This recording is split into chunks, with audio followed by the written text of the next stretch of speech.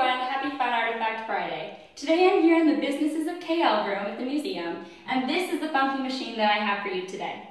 So this is a permanent wave machine, and it was used to permanently curl or perm ladies' hair. And by permanent, I mean around 2 to 4 months, because that's how long it would take to grow out and then you'd have to get it redone. We've had this in our collection since 1973, and it was used in the early 20th century. How they did it was they used chemicals, water, and high heat in order to curl the hair. They had covered electrical wires that connected to this machine and then connected to the hair as well.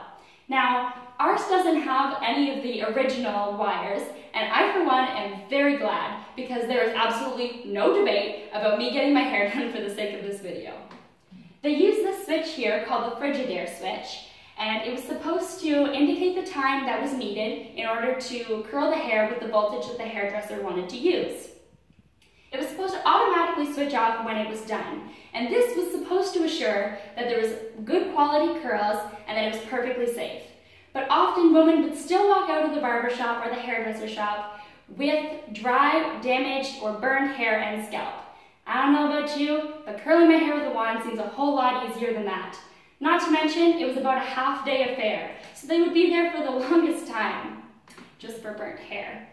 Now, come back next week. I'm not getting my hair done, but you can check the link in the video, and we'll show you some pictures of other ladies getting their hair done. Come back next week and we'll show you a new artifact. Thanks!